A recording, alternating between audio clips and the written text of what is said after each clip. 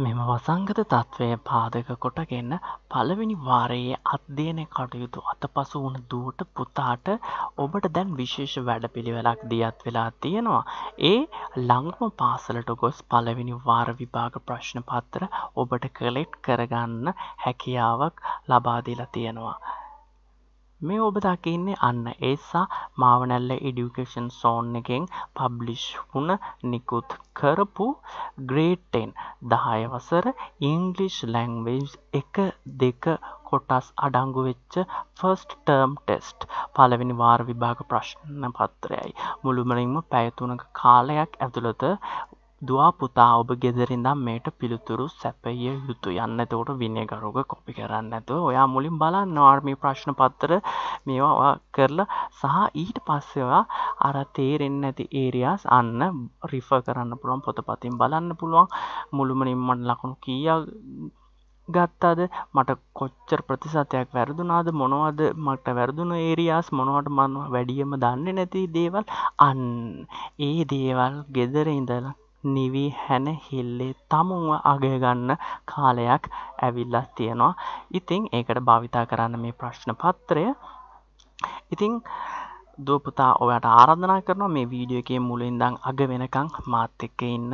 මේ වීඩියෝ එකේ හරහා මම මේ මුළු ප්‍රශ්න පත්‍රයටම කොහොමද සාර්ථකව පිළිතුරු සපයන්නේ කියලා ඔයාට කියලා දෙනවා විතරක් නෙමෙයි, මේ අදාළ ප්‍රශ්න පත්‍ර මොන පාඩමින් මොන පාඩම් ඒකක වලින්ද සකස් කරලා තියෙන්නේ සහ ඒට මේ ප්‍රශ්න වලට පිළිතුරු සපයන්න අවශ්‍ය අර මූලික දැනුම, ඒ පාඩමේ ආශ්‍රිතව මූලික දැනුමත් අන්න ඔයාට කියලා දෙන තැනක් වෙනවා මේ වීඩියෝ එක. ඉතින් මේ වීඩියෝ එකෙන් පස්සේ අපි කරන්න බලාපොරොත්තු වෙනවා ගාල්ල රිච්මන්ඩ් කොලෙජ් එකේ ග්‍රේඩ් 10 ඉංග්ලිෂ් ලැන්ග්වේජ් 1-2 කොටස් අඩංගු පළවෙනි වාර විභාග ප්‍රශ්න පත්‍රය. ඉතින් ඒකටත් අමතක කරන්න නැතුව ජොයින් වෙන්න. හරි, අපි බලමු මේ වීඩියෝ එක හරහා කොහොමද අඩුම කෙටිම කාලයක් ඇතුළත වැඩිම ලකුණු ප්‍රමාණයකට ඔබ යන්නේ. රයිට්. ඉතින් මේ වගේ ප්‍රශ්න පත්‍රයක් ඔබ අතටපත් වුණ ගමන් දුවා පුතා ඔබ කරන්න ඕනේ මුලින් සරලවම මුළු ප්‍රශ්න පත්‍රයේම උඩින් පල්ලෙන් කියවගෙන යන්න. එහෙම කියවීමෙන් ඔබට අත්වන වාසි තමයි ඔයාට ලේසිම ප්‍රශ්න මොනවද? ඔයාට පිළිතුරු සපයන අමාරුම ප්‍රශ්න මොනවද? එතකොට ලේසිම දේවල් මුලින් කරන්න, අමාරුම දේවල් පස්සේ කරන්න තියාගන්න. ඊට පස්සේ මේ අඩුවෙන්ම ලකුණු ලැබෙන්නේ මොනවටද? වැඩියෙන්ම ලකුණු ලැබෙන්නේ මොනවටද? අඩුවෙන්ම ලකුණු ලැබෙන ඒවල් එක උදාහරණයක්. මේකට ලකුණු 5ක් දෙනවනම් අපි විනාඩි 5ක් ගත කරාට කමක් නැහැ. උපරිම විනාඩි 10ක් ගත කරාට කමක් නැහැ. ඉතින් පැය 3ෙන් විනාඩි 20ක් විනාඩි 30ක් ගන්නවා ලකුණු 5ක් අපි ලකුණු 5ක් ස්කෝර් කරන්න, අන්න ඒක වැරදි. එතකොට අපි ફોකස් එක තමයි අඩුවෙන් ලකුණු දෙන දේවල් එක්ක අර අඩු කාලයක් දීලා වැඩියෙන් ලකුණු අර අමාරු බැරෑරුම් දේවල් වලට එතකොට වැඩි කාලයක් අපිට මිටංගු කරන්න හැකියාවක් තියෙනවා. ඉතින් ඒක තමයි මුලින්ම ප්‍රශ්න පත්‍රයේ උඩින් පල්ලෙන් ඔයා කියවගෙන යන්න. හරි. ඒක ඔයාට මාතෝ වාසියක් වෙනවා. හරි. දැන් එතකොට අපි බලමු. එතකොට මේ ප්‍රශ්න පත්‍රය ඔයා ඇටෙම්ප්ට් කරන්න යද්දී මුලින්ම කියව ගන්න Mawanella education zone grade 10 English language 1-2 first term test time 3 hours answer all the questions. එතකොට හැම ප්‍රශ්නයකටම පිළිතුරු සැපිය යුතුයි. අපිට අතාරින්න කියලා අන්න ප්‍රශ්නයක් නැහැ. It was test 1. පළවෙනි එක තමයි fill in the blanks. හිස්තැන් පුරවන්නයි තියෙන්නේ. මෙතන මේ හිස්තැන් ඔක්කොම තියෙනවා 2 ඉඳන් 6 වෙනකම් 5ක් තියෙනවා. with the suitable nouns. ගැළපෙන නාම පදය ආශ්‍රයෙන් තමයි හිස්තැන් පුරවන්න තියෙන්නේ. first one is done for you. පළවෙනි එක ඔබට කරලා දීලා තියෙනවා කියනවා. මේක තමයි පළවෙනි එක. එතන the army of soldiers walked across the land. එතන army කියන එක අන්ඩර්ලයින් වෙලා තියෙනවා. එතකොට පළවෙනි එකේ අර පිළිතුර තමයි ගැළපෙන නාම පදය තමයි army. හරි. ඊට පස්සේ අනිත් උත්තර පිළිතුරු දිහා බලමු. loaf, bar, herd, flock, group. හරි. දැන් සමහරක් දුවට පුතාට මේ මොන පාඩම ආශ්‍රයෙන්ද මේ ප්‍රශ්න සැකසීලා තියෙන්නේ කියලා යම්කිසි අයිඩියා එකක් එන්න ඇති. ඒක පාඩම ඔයාට වැටහෙන්න ඇති. හරි එහෙමත් වැටුනේ නැති කෙනෙක් ඉන්නවා නම් මේ පුතේ collective nouns කියන පාඩම ආශ්‍රයෙන් සැකසුණු ප්‍රශ්න කීපයක්. ඒ කියන්නේ අපි මීට කලින් ඉගෙනගෙන තියෙනවා නාම පදයක් කියන්නේ මොකක්ද සහ නාම පද වර්ග මොනවද? නාම පද වර්ගය හැටියට අපි ඉගෙන ගත්තා common nouns, proper nouns, ඊළඟට collective nouns, abstract nouns, countable nouns, uncountable nouns මේ ඔක්කොම ඇතුලින් collective noun කියන නාම පද වර්ගය පාඩම ආශ්‍රයෙන් සැකසුණු ප්‍රශ්න කිහිපයක් තමයි අපි මේ දකින්නේ. collective noun එකක් කියන්නේ සමූහවාචී නාමපද. සිංහලෙන් කියනවනම් සමූහවාචී නාමපද. collective noun එකක් කියන්නේ සමූහයක්, එකතුවක්, කණ්ඩායමක්. ඉංග්‍රීසි වලින් කියනවා collection එකක්, group එකක් හඳුන්වා දෙන්න භාවිතා කරන නාමපද. සරලව සමූහයක් නැත්නම් කණ්ඩායමක් හඳුන්වා දෙන්න භාවිතා කරන නාමපද තමයි සමූහවාචී නාමපද. ඉංග්‍රීසි වලින් collective nouns වෙන්නේ. එතකොට the army of soldiers walked across the land. එතකොට army කියපුවා මොකක්ද හඳුන්වා දෙන සමූහය? army කියන්නේ සොල්දාදුවෝ සමූහයක්. අන්න ඒ වගේ. fleet කියන්නේ අන්න නැව් සමූහයක්. crowd කියන්නේ සෙනගනේ. crowd කියන්නේ අන්න පුද්ගලයින් සමූහයක්. අන්න ඒ වගේ. එතකොට මේ අපිට 2 ඉඳන් 6 වෙනකන් මේ ඔප්ෂන්ස් දීලා තියෙනවා 6ක්. ඒ හරිම ඔප්ෂන් එක භාවිතා කරමින් අපිට ගැළපෙනම හරිම සමූහවාචී නාමපද සකසන්න තියෙන්නේ. හරි බලමු. එතකොට මෙතන තියෙනවා අපි බැලුවොත් එහෙම 2 ඉඳන් 6 වෙනකන් මේ චොක්ලට් සමූහයක්, ගීස් සමූහයකට කියන්නේ මොකද්ද? එලිෆන්ට් සමූහයකට, ඩාන්සර් සමූහයකට, ඊට පස්සේ බ්‍රෙඩ් මේවට ගැලපෙන සමූහවාචී නාමපදේ දාන්න විතරයි තියෙන්නේ. හරි. වැඩි කතා කරන්නේ නැතුව දැන් අපි උත්සාහ කරමුකෝ. හරි. Mother gave a bar of chocolate to me. මේ පුතා හිමාල කියන පුතාගේ ප්‍රශ්න පත්‍රය තමයි අපි මේ බලන්නේ.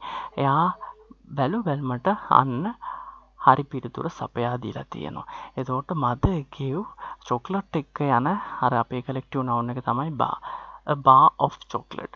ඔයා TV එකේනොත් ඇහිලා ඇති chocolate එක යන්නේ bar of chocolate. හරි.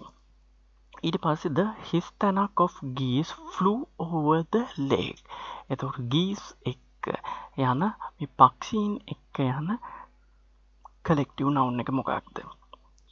Loaf of geese, the herd of geese, the flock of geese, the group of geese. The අන්න geese එක යන්නේ flock. එතකොට හරිම වැදගත් මේ කපලා ගන්න. ඊට පස්සේ එතකොට ඔයා ගන්න එක කපලා ගද්දි ඊට පස්සේ කිසිම පැටලීමක් සිදු වෙන්නේ නැහැ. හරි. එතකොට එකම එක දෙපාරක් ගන්නෙවත් අන්න ඒ වගේ දේවල් වලට ඔයාට ඉඩකඩ නැහැ. වැරදෙන්න. හරි.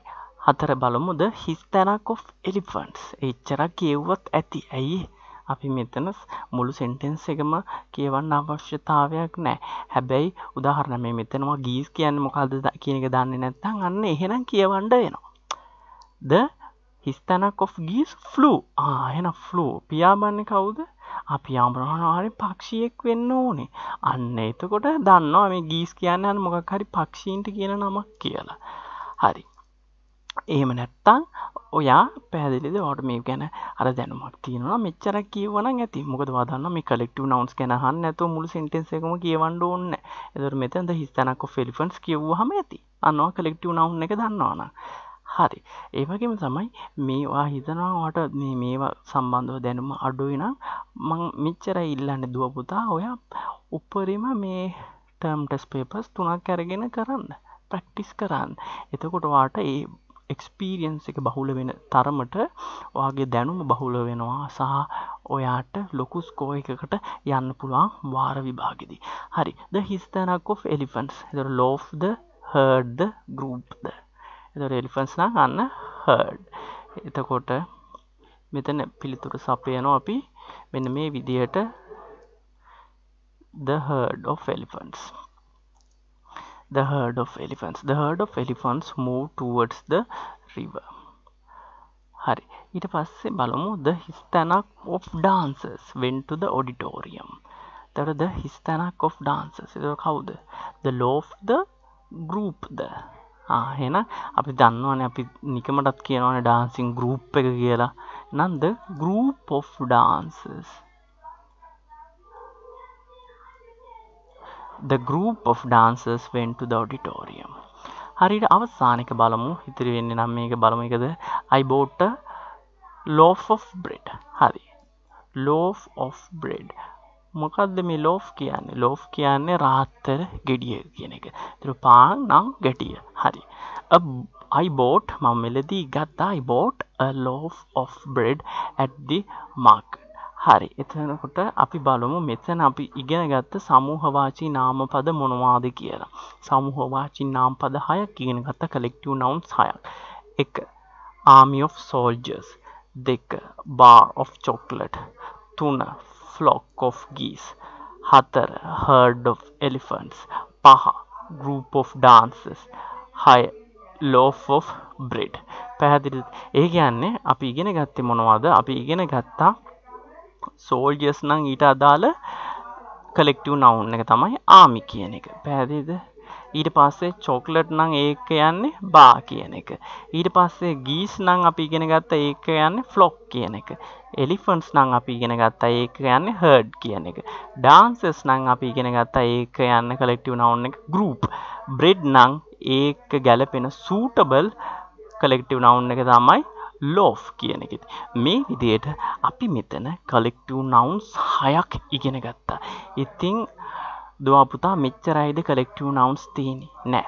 තව ගොඩාක් තියෙනවා. ඉතින් මේ හැම එකම එකක් කටපාඩම් කරනවට වඩා මේ වගේ අවස්ථා සම්බන්ධව ඉගෙන ගත්තා නම් වාගේ මතකයේ ගොඩාක් උද්දීපනය වෙන්න යනවා, තීව්‍ර වෙන්න යනවා. ඉතින් අන්න ඒ සහ English language එකේ බහුලව භාවිතා වන collective nouns කීපයක් අපි නිකන් 10ක් වගේ 14ක් බලන්න යනවා.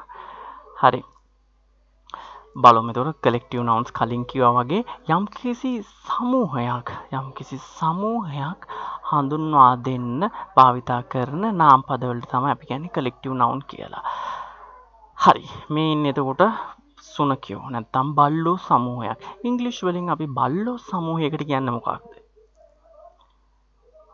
අපි කියන a pack of dogs. a pack of dogs. එතකොට pack කියන්නේ බල්ලෝ සමූහය කියන එක. මත්ස්‍යයෝ ඒ කියන්නේ මාළුවෝ සමූහයකට අපි කියන්නේ මොකක්ද? මාළුවෝ සමූහයකට අපි ඉංග්‍රීසි ලැන්ග්වේජ් එකේ කියනවා a school of fish කියලා. a school of fish. යතුරු සමූහයකට සිංහලෙන් නම් යතුරු කැරැල්ල කියනවානේ. ඒ වුණාට ඉංග්‍රීසි වලින් කියන collective noun එක දන්නවද? යතුරු සමූහයකට අපි කියනවා a bunch of geese. a bunch of geese. අශ්වයෝ සමූහයක්. එතකොට අශ්වයෝ සමූහයක්. අශ්වය කණ්ඩායමකට කියන්නේ මොකක්ද අපි? a team of horses. a team of horses. එතකොට මේ රතු පාට අක්ෂර වලින් තියෙන්නේ අපේ collective noun එක. එතකොට team කියන්නේ අශ්වයෝ සමූහය කියන එක. මේක නම් හැමෝම දන්න එකක්. හැමෝම දන්න collective noun එකක්. ශිෂ්‍යෝ සමූහයකට අපි කියන්නේ මොකක්ද ඉංග්‍රීසි වලින්? මොකක්ද collective noun එක? බලන්න ආවද කියලා මේ පිළිතුර? a class of students. එතකොට class කියන්නේ අර ශිෂ්‍යෝ සමූහයට භාවිතා කරන collective noun එක. හරි. මතක ඇති කතන්දරේ තොප්පි වෙලෙන්දෙක්. ඉතින් මේ වානරයෝ ගොඩක්. වානරයෝ සමූහයකට මොකක්ද අපි භාවිතා කරන collective noun එක? වානරයෝ සමූහයකට අපි කියන a troop of monkeys. troop TROOP troop of monkeys. එතකොට troop කියන collective noun එකේ අර්ථ තමයි වානරයෝ සමූහය කියන එක. ඔන්න වඩු බාස් කෙනෙකුට නම් හරිම වැදගත්. මොකද්ද මේ ආයුධ සමූහයකට ආයුධාම්පන්න සමූහයකට අපි කියන්නේ? ආයුධ සමූහයකට අපි කියනවා a set of tools කියලා. a set of tools. එතකොට set කියන්නේ ආයුධ සමූහය කියන එක. හරි. මේ තියෙන්නේ පුළුන් කපු. හරි. එතකොට මෙතන පුළුන් තියෙනවා ගොඩාක් තියෙනවා. හරි. අපි කොහොමද කියන්නේ මේ පුළුන් අර කපු සමූහයකට නැත්නම් මේ කොටන් පුළුන්නේ මිටියකට පුළුන් මිටියකට අපි මොකද්ද කියන්නේ? A bale of cotton. A bale of cotton. එතන bale කියන්නේ මිටිය කියන එකනේ. ඒතර පුළුන් මිටියකට කියනවා a bale of cotton කියලා. හරි. අවසාන වශයෙන් බලමු මේ තමයි ඔයාලා හැමෝම දන්නවා ඇති මේ කාඩ් සමූහයක්. අපි සිංහලෙන් කියනවා සමූහවාචී නාමපදය තමයි කාඩ් කුට්ටම, කාඩ් තට්ටුව කියලා කියනවා. ඕක අපි කොහොමද ඉංග්‍රීසි වලින් කියන්නේ? කාඩ් කුට්ටම කියන්නේ. ඒ කියන්නේ කාඩ් සමූහයකට අපි ඉංග්‍රීසි ලැන්ග්වේජ් එකේ භාවිතා කරන කලෙක්ටිව් නවුන් එක තමයි a deck of cards කියනවා. a deck of cards කියලා කියනවා. ඉතින් දුව පුතා හොඳට තේරුම් බේරුම් කරගන්න. අපි එතකොට ඩෙක් කියපුවාම කාඩ් සමූහයක්, ආමි කියපුවාම සොල්දාදුව සමූහයක්, ටීම් කියපුවාම අශ්වය සමූහයක්, ක්ලාස් කියපුවාම ශිෂ්‍යයෝ සමූහයක්, බන්ච් කියපුවාම යතුරු සමූහයක්. එතකොට අර ඒ දේවල් වෙනස් වෙද්දී ඒ අදාළ ඒ දේවල් වලට කියන සමූහවාචී නාමපදයක් වෙනස් වෙනවා. එතකොට සමූහවාචී නාමපදයක් කියන්නේ යම්කිසි එක වගේ දේවල් ගොඩකට අර කණ්ඩායමක් ලෙස සමූහයක් ලෙස භාවිතා කරන්න පුළුවන් නාමපදයක්. හිතන්න අශ්වය ගොඩකට අපි ටීම් කියනවා. ආයුධ ගොඩකට අපි කියනවා මොකද්ද කිව්වේ? සෙට් කියනවා. එතකොට අශ්වයේ ආයුධයි අර කවලමේ තිබ්බාම කියන්න දෙයක් නැහැ. අශ්වය ගොඩ, ඒ කියන්නේ අශ්වය සමූහය වෙනම, ඒ කියන්නේ අශ්වය නම් අශ්වය විතරයි. අන්න අශ්වය සමජාතීය සමූහයක්. එක වගේ දේවල් වල එකතුවක් තමයි සමූහවාචී නාමපදයක් කියන්නේ. එතකොට අන්න අශ්වය සමූහයකට නම් අපි කියනවා ටීම්. කාඩ් සමූහයකට නම් කියනවා ඩෙක් කියලා. අන්න ඒ වගේ. එතකොට කලෙක්ටිව් නවුන් එක මතක තියාගන්න. එක වගේ දේවල් සමූහයකට කියන, එක වගේ නැත්නම් එකිනෙකට වෙනස් දේවල් නෙවෙයි. එක වගේ දේවල් සමූහයකට කියන පදයක් තමයි සමූහවාචී නාමපදයක් නැත්නම් ඉංග්‍රීසි වලින් කලෙක්ටිව් නවුන් කියන්නේ. හරි. දැන් බලමු පුනරීක්ෂණය කරමු. මට කියන්න ස්ටුඩන්ට්ස් ශිෂ්‍ය සමූහයකට කියන්නේ මොකක්ද? හිස්තැන් පුරවන්න. සුනඛයෝ සමූහයකට කියන්නේ මතකද? පටන් ගත්තේ එතනින්. වානරයෝ සමූහයකට, මංකී සමූහයකට කියන්නේ මොකද්ද?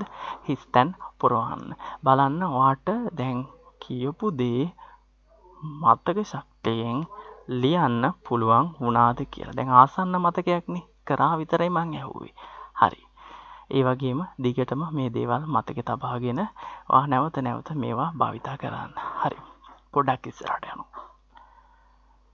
මට කියන්න ඕන වුණා අද පුතා විශේෂ කරුණක්. මේ කලෙක්ටිව් නවුන් එකක් සමූහවාචී නාමපදයක් හැම වෙලෙම ගන්නෙ සිංගියුලර් ෆෝම් එකක්. ඒ කියන්නේ ඒක වචන ස්වරූපයක්. ඒ කියන්නේ ඒක වචන ස්වරූපයක් ගන්නවා කියන්නේ අපි සමූහවාචී නාමපදයක් කලෙක්ටිව් නවුන් එකක් එක්ක භාවිතා කරන්නේ අන්න ඒක වචන ක්‍රියාපදයක්. හැම විටම නෙමෙයි බොහෝ විට. එතකොට මේ my staff නම් මේ staff කියන්නේ මොකද්ද? අන්න සේවකයෝ සමූහයක්. එතකොට staff කියන එකේ තේරුම තමයි සේවකයෝ සමූහයක්. අන්න සිංහලෙන් නම් කියනවනේ සේවක මණ්ඩලය නැත්නම් කාර්ය මණ්ඩලය. ඒ කියන්නේ තමුන් වැඩ කරන තැන සේවකයෝ කණ්ඩායමකට කියනවා සේවක මණ්ඩලය. කාර්ය මණ්ඩලය. හරි. එතකොට my staff was invited. එතකොට my staff නම් was were කිව්වේ නෑ. was invited to the wedding. My staff was invited to the wedding. ඒ කියන්නේ මගේ කාර්ය මණ්ඩලය වෙඩින් එකට ආරාධනා කරා කියන එකනේ. මගේ සේවක මණ්ඩලය, සේවක මඩුල්ල, කාර්ය මණ්ඩලය. හරි. මගේ සේවක මණ්ඩලයට, කාර්ය මණ්ඩලයට වෙඩින් එක සඳහා ආරාධනා කරනු ලැබුවා. හරි. එතකොට බලන්න මෙතන මම හැම වෙලෙම ફોકસ කරන්න යන්නේ පුතා මේ ස්ටාෆ් නම් අන්න ඒක වචන ක්‍රියාපදයක් අපි තිබ්බේ. හරි. හැබැයි ඒක හැම වෙලෙම එහෙම නෙමෙයි. ඒක අන්න පොඩ්ඩක් වෙනස් වෙන්න පුළුවන්. My staff were invited to the wedding. එතකොට මේ බහුවචන ක්‍රියාපදයක් තිබ්බත් අන්න ඒක වැරදි නෑ. හැබැයි තේරුම වෙනස් වෙනවා. හරි. මේ එතකොට හිතන්න මේ collective noun එකකට ඒක වචන ක්‍රියාපදයක් තියෙන එකේ තේරුම තමයි අපි මේ collective noun එක මේ සමූහ වාචී නාම පදය අපි ඒක singular form එකකින් සැලකුවා. ඒක ඒක වචන ස්වරූපයෙන් සැලකුවා කියන එකනේ. ඒ කියන්නේ කාර්ය මණ්ඩලය අන්න ඒ ඔක්කොම සේවකයෝ එකක්. එයාලා ගොඩක් වෙන වශයෙන් මේ එකතුවක් විදියට සැලකුවා කියන එක තේරුම් කරන්න තමයි was ඒක වචන ක්‍රියාපදයක් මෙතන දැම්මේ. හැබැයි මෙතනට එදී staff were එතකොට ඒ කාර්ය මණ්ඩලයේ සේවකයෝ වෙන වශයෙන් අපි සැලකුවා කියන තේරුම දෙන්න තමයි බහුවචන ක්‍රියාපදයක් දාන්නේ. හරි. ඒක වචන ස්වරූපයෙන් සලකනවා නම් ඒ කියන්නේ එකතුවක් කණ්ඩායමක් ලෙස සලකනවා නම් ඒක වචන ක්‍රියාපදයක් තියෙනවා. බහුවචන ස්වරූපයෙන් සලකනවා. ඒ කියන්නේ ඒ කණ්ඩායමේ ඉන්න සේවකයෝ පුද්ගලයෝ නැත්තම් දේවල් වෙනම වශයෙන් හඳුන්වනවා අන්න අපි බහුවචන ක්‍රියාපදයක් තියෙනවා. ඒක වචන ස්වරූපයක් එක්ක ඒක වචනයකුත් බහුවචන ස්වරූපයක් තේරුමක් දෙන්න ඕන විට බහුවචන ක්‍රියාපදයකුත් තියෙනවා. හැබැයි මේක මෙහෙම වුණාට ඔයා පුතා එක්සෑම් එකේදී මෙන්න මේ collective noun එකත් එක්ක ඒක වචන ක්‍රියාපදයක් පමණක් තියන්න වග බලා ගන්න. මොකද ගොඩාක් ලංකාවේ මේ දෙවෙනි අවස්ථාව සමහරක් වෙලාවට තීරුමක් නැහැ, සමහරක් වෙලාවට අවබෝධයක් නැහැ, සහ ගොඩක්ම හුදෙක්ම භාවිතයක් නැහැ. ඒ හින්දා ආගේ දැනුමට හොඳයිනේ. ඒ හින්දා ඒක වචන බහුවචන මේ අවස්ථා දෙක තේරුම් ගන්න. හැබැයි ඒක වචන ස්වරූපයට සහ ඒක වචන ක්‍රියාපදයක් තියන්න අන්න පොඩ්ඩක් ලිමිට් වෙන්න. හරි. අපි එතනින් එහා පොඩ්ඩක් බලමු. අපි බැලුවේ මේ වෙනකන් අපේ පළවෙනි ටෙස්ට් එකේනේ. ටෙස්ට් 1 දැන් collective nouns එකෙන් අපි ඔබට ගියමු. අපි බලමු ටෙස්ට් 2 දෙවෙනි ටෙස්ට් එක. හරිද? ඔන්න දෙවෙනි ටෙස්ට් එක බලමු. collective nouns සම්බන්ධව අපි අර රිච්මන්ඩ් කොලෙජ් එකේ first term test paper එක කරද්දී ඒකෙදිත් අපි වෙනස්ම වූ collective nouns කීපයක් බලන්න යනවා. හරි. ඒ හින්දා දැනට අපි collective nouns මෙතනින් පොඩි විරාමයක් ලකුණක් තියලා අපි යනවා ටෙස්ට් 2 එකට. හරි. දෙවෙනි ටෙස්ට් එකේ අපිට කරන්න තියෙන ඉන්ස්ට්‍රක්ෂන් එක බලන්න. select the correct prepositions. නිවැරදි preposition එක සිලෙක්ට් කරන්නවලු. එතකොට මේ සිලෙක්ට් කරන්න අපිට මේ ඔප්ෂන්ස් 1 2 3 4 5 මේ 6 7ක් දීලා තියෙනවා. for the blanks from the box. මේ box එකෙන් මේ blanks වලට අදාළ හරියන preposition එක සිලෙක්ට් කරන්න කියලා තියෙනවා. the first one is done for you. කලින් වගේම පළවෙනි එක ඔයාලට සම්පූර්ණ කරලාලු තියෙන්නේ. හරි. එතකොට පුතේ මේ පාඩම සැකසීලා තියෙන prepositions කියන පාඩමෙන්. prepositions කියන අන්න පාඩම් මෙන් තමයි මේ ප්‍රශ්න සැකසීලා තියෙන්නේ. එතකොට සරලව බලන්න මේ preposition එක කියන්නේ මොකද්ද? pre කියන්නේ හිතන්න prepaid, postpaid. prepaid කියනවා පෙර ගෙවුම්. postpaid කියනවා පසු ගෙවුම්. එතකොට pre කියන්නේ පෙර කලින් එන්නා වූ. pre කියන්නේ පෙර කියන තේරුම දෙනවා. position කියන්නේ ස්ථානය කියන එක. එතකොට ඉංග්‍රීසි ලැන්ග්වේජ් එකේ යම් කිසි ස්ථානයකට පෙර එන්නා වූ වචනයකට අපි කියනවා preposition කියලා. pre කියන්නේ පෙර, position කියන්නේ ස්ථානය. යම් කිසි ස්ථානයකට පෙර එන්නා වූ වචනයකට කියනවා preposition කියලා. උදාහරණයක් අපි බලමු මේ වගේ උදාහරණ ස්ථාන. the river, the lake, the tree, the village. අන්නේ වගේ යම්කිසි ස්ථානයක්. ඒ කියන්නේ අන්න යම්කිසි ස්ථානයකට පෙර එන්නා වූ වචන වලට කියනවා අන්න preposition කියලා. එතකොට ඒ අදාළ ඒ ස්ථානය අර යම්කිසි මේ the river කිව්වා, the village කිව්වා. අන්න යම්කිසි නාමපදයක් noun එකක් නැත්තම් යම්කිසි pronoun එකක් යම්කිසි නාමපදයකින් හෝ යම්කිසි සර්වනාමයකින් කියන්නේ යම්කිසි noun එකකින් හෝ pronoun එකකින් හැඟවෙන ස්ථානයකට පෙර එන්නා වූ වචන වලට කියනවා preposition කියලා. ඉතින් අන්න ඒ වගේ යම්කිසි ස්ථානයකට පෙර එන්න පුළුවන් වචනේ නෙමේ at, by, out, of, below, in, on. හරි. එතකොට අපි දැන් මේ හිස්තැන් වලට අදාළව ගැලපෙන නිවැරදි preposition එක අන්න සිංහලෙන් නම් කියනවා මොකද්ද අර නිපාත පදය දාන්නයි යන්නේ. right බලමුකෝ. එතකොට මේ පළවෙනි එක කරලා තියෙන්නේ කියනවනේ. එතකොට Ranjit has a map of ancient Ceylon.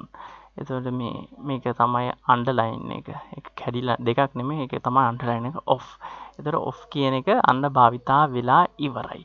පැහැදිලිද? එතකොට of එකකින් මොකද්ද තේරුම් වෙන්නේ? Ranjit has a map. Ranjith තියනවා මොකද්ද? map එකක්. සිතියමක් of. of එකකින් මොකද්ද දෙන තේරුම? of. ඒකේ අඩංගු වෙන්නේ මොනවද කියන එක. of එකකින් දෙන තේරුම තමයි ඒකේ අඩංගු වෙන්නේ මොකද්ද කියන එක. හරි of මොනවද? ancient Ceylon ඓතිහාසික Ceylon. ලංකාවට ඉස්සර කිව්වේ Ceylon කියන.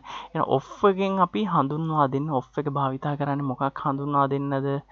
සරලවම පුතේ of එක භාවිතා කරන්නේ අපි අඩංගු දෙයක් හඳුන්වා දෙන්න. ඒකේ අඩංගු එතකොට මේ සිතිමේ අඩංගු මොනවද?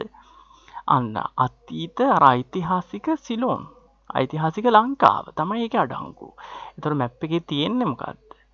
අන්න එතකොට අඩංගු දෙයක් හඳුන්වා දෙන්න භාවිතා කරන අර preposition එක තමයි of. එතකොට Ranjit has a map of ancient Ceylon කිව්වොත් ඒක තමයි නිවැරදි පිළිතුර වෙන්නේ මෙතන. He bought it his තැනක් a bookshop which sells old books. He bought it at the, by the, out the, below the, in the, on the. He bought it මොකක්ද නිවැරදි පිළිතුර? නිවැරදි පිළිතුර වෙන්නේ පුතේ at කියන එක. He bought it at a bookshop which sells old books. එතකොට මේ at කියන එක අපි භාවිතා කරනවා මේ at කියන එක භාවිතා කරනවා ස්ථානය place එක හංගවන්න. He bought it ඔහු එය මිලදී ගත්තා. ඒ මිලදී ගත්තේ කොහෙන්ද? at a bookshop. එතකොට ගත්ත ස්ථානය. එතකොට මේ a bookshop which sells old books. අර පරණ පොත් විකුණන පොත් හලක් පොත් සාප්පුවකින් තමයි ගත්තේ. එතකොට අපි යම්කිසි ස්ථානයක් ලින්ක් කරන්න යම්කිසි මේක තමයි ස්ථානය පැරණි පොත් හලක්. ඒ අන්න යම්කිසි ස්ථානයක් ලින්ක් කරන්න සම්බන්ධ කරන්න ගන්න preposition එක තමයි පුතේ at කියන එක. ඒ නිසා මෙතන at කියන preposition එක යොදලා තියෙනවා නම් අන්න ඒක හරි. The map is marked his තැනක් a different language. The map සිතියම is marked සලකුණු කරලා තියෙන්නේ a different language. වෙනස්ම භාෂාවකින්. The map is marked his තැනක් by the, out the, below the, in the, on the. එහෙනම් හරි පිළිතුර තමයි in. The map is marked in a different language. එතන නිවැරදි පිළිතුර වෙන්නේ in. හරි ඉදිරියට යනවා. The name Ceylon is written. Ceylon කියන නම ලියවිලා තියෙනවා හිස්තැන the top left hand corner. හරි. ඒ කියන්නේ top left hand corner. left hand කියන්නේ වම් අත කොන කියන එකනේ top කියන්නේ මුදුනේ. වම් අත කොනේ මුදුනේ. හරි දන්න ඔයාට එහෙම මෙන්න මේ විදිහට ලියුමක් එනවා කියලා. ඒ ලියුමේ එතකොට වම් අත කියන්නේ මේ පැත්තේ මේ වම් අත මුදුනේ ලියලා තියෙනවලු නම. මොකක්ද ලියලා තියෙන්නේ? නම ලියලා තියෙනවලු Ceylon කියලා මෙන්න මේ විදිහට. එතකොට මේ වම් අත මුදුනේ තමයි ලියලා තියෙන්නේ Ceylon කියන නම. The name Ceylon is written his තැනක් by the, out the, below the, on the.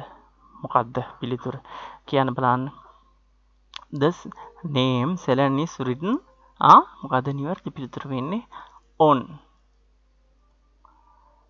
on. එතකොට on කියන එකේ තේරුම තමයි ඉහළ කියන එක. නැත්තම් යම් මතු පිට කියන අර්ථ තමයි දෙන්නේ. The name Ceylon is written on the top left hand corner. ඒකේ ලියුමේ අපේ අදාළ මේ ලියුම් කවරේ මුදුනේ තමයි ලියලා තියෙන්නේ. පැහැදිලිද? ලියුම් කවරේ මුදුනේ තමයි. දැන් අපි කොලේක වුණත් අර උඩ තමයි පෑනින් ලියන්නේ on. on. ඒතර නිවැරදි පිළිතුර වෙන්නේ පුතේ on කියන එක. හරි. ඊට පස්සේ there is a picture of a ship. නැවක පින්තූරයක් තියනවලු හිස්තැනක් the name Ceylon. මොකද මේ කියන්නේ? නැවක පින්තූරයක් තියනවලු හිස්තැනක් the name Ceylon. එතකොට මෙතන ගැලපෙන එක බලන්න by the name Ceylon, out the name Ceylon, below the in. There is a picture of a ship below the name Ceylon. එතකොට මෙතන නිවැරදි පිළිතුර වෙන්න යනවා below. below. ඒකේ මේ දැන් බලන්න මේකේ තේරුමත් සම්පූර්ණ වුණා මේ sentence එකේ. below කියන්නේ පහතින්. There is a picture of a ship. නැවක පින්තූරයක් තියෙනවා. හරි හිතන්න මේ නැවක පින්තූරයක් තියෙනවා. ඒක බෝට්ටුවක් නෙමෙයි නැවක් කියලා හිතන්න. There is a picture of a ship. නැවක පින්තූරයක් තියෙනවා below the name Ceylon. Ceylon කියන නම පහලින්. එතකොට අර පහලින් කියන තේරුම දෙන්න තමයි below කියන preposition එක අපි භාවිතා කරන්නේ. හරි. එතකොට බලන්න හරි preposition එක භාවිතා කරේ නැත්නම් අර වාක්‍යයේ මුළු මහත් තේරුමම අර්ථයම වෙනස් වෙන්න යනවා. හරි. The country is surrounded හිස්තැනක් the sea. By the sea the, out the sea the, අපි මෙතන on එක අරගෙන කැපුවේ නෑ, සමා වෙන්න. By the sea the, out the sea the. The country is surrounded. එතකොට මේක හරි පිළිතුර වෙන්නේ පුතේ by කියන එක. The country is surrounded by the sea. එතකොට ඇයි මෙතක by the sea වුනේ? එතකොට මේ by කියන අපි මේ preposition එක භාවිතා කරන්නේ යම්කිසි agent කෙනෙක්. agent කියන්නේ නියෝජිතෙක්. AGENT. යම්කිසි නියෝජිතෙක් හඳුන්වා දෙන්න. නියෝජිතයා කියන්නේ කවුද? ඒ අදාළ ඒ විස්තර වෙලා තියෙන ඒ දෙය කරන කෙනාව හඳුන්වා දෙන්න. මෙතන කියන්නේ the country මේ රට is surrounded. වට වෙලා තියෙන්නේ. එතකොට මේ වට වෙලා කවුද මේ වට කරලා තියෙන්නේ? වට කරලා තියෙන නියෝජිතයා කවුද? එතකොට කවුද මේ? the sea. මුහුද කියන නියෝජිතයා agent. මුහුද කියන නියෝජිතයාව හඳුන්වා දෙන්න තමයි අපි මේ by කියන preposition එක භාවිතා කරන්නේ. එතකොට ඒකට නිවැරදි පිළිතුර වෙන්නේ by. එතකොට නැවතත් අපි අවධානය යොමු කරොත් of කියන එක භාවිතා කරනවා යම්කිසි අඩංගු දෙයක් ගැන සාකච්ඡා කරන්න. at කියන preposition එක භාවිතා කරනවා ස්ථානයක් ගැන කියලා දෙන්න. ඊට පස්සේ මේ in a different language. එතකොට in the map is marked in ලියවිලා තියෙන්නේ කියන එක තමයි එතන අරුත. ඊට පස්සේ මෙතන written on මතු පිටින් යම්කිසි දෙයක් තියෙනවා on කියන එක භාවිතා කරනවා. ඊට පස්සේ පහතින් below කියන එක භාවිතා කරනවා. ඊට පස්සේ නියෝජිතයෙක්ව හඳුන්වා දෙන්න by කියන preposition එක යෙදෙනවා. එතකොට මෙතන ඔක්කොම එකේ ඉඳන් 6ක් තියෙනවා options. මේ off එකත් ඇතුළුව තියෙන්න ඕන options 6යි. පැහැදිලි? මෙතන 3යි 5යි 7ක් තියෙනවා. එතකොට වැඩිපුර එකක් තියෙනවා. මේක තමයි වැඩිපුර out කියන එක තමයි වැඩිපුර එක. ඒක අපිට භාවිතා කරන්න අවශ්‍යතාවයක්ම වුණේ නැහැ. ඉතින් මෙන්න මේ වගේ තමයි මේ ප්‍රශ්න මොන ප්‍රශ්නය අහලා තිබ්බත් සමහරක් වෙලාවට වැඩිපුර දේවල් වෙන්න පුළුවන්. නැත්තම් මේ මෙතන වගේ මේ අන්ඩර්ලයින් එක වැරදිලා තියෙන්න පුළුවන්. අන්න ඒක තමයි කොහොම ලියවිලා තිබ්බත් ඔයා හොඳට තේරුමක් ඇතුව අවබෝධයෙන් ඒ දේ ටැකල් කරන්න. ඒ දේ අවබෝධයෙන් තේරුමක් ඇතුව ඊට මුහුණ දෙන්න. හරි. එතකොට අපි මේ බැලුවේ ටෙස්ට් 1 එක කලෙක්ටිව් නවුන්ස් ආශ්‍රයෙන් ටෙස්ට් 1 එක බැලුවා. ඊට පස්සේ අපි මේ ටෙස්ට් 2 එක බැලුවා ප්‍රිපොසිෂන්ස් ආශ්‍රයෙන්. ඊළඟට අපි යනවා ටෙස්ට් 3 එක බලන්න.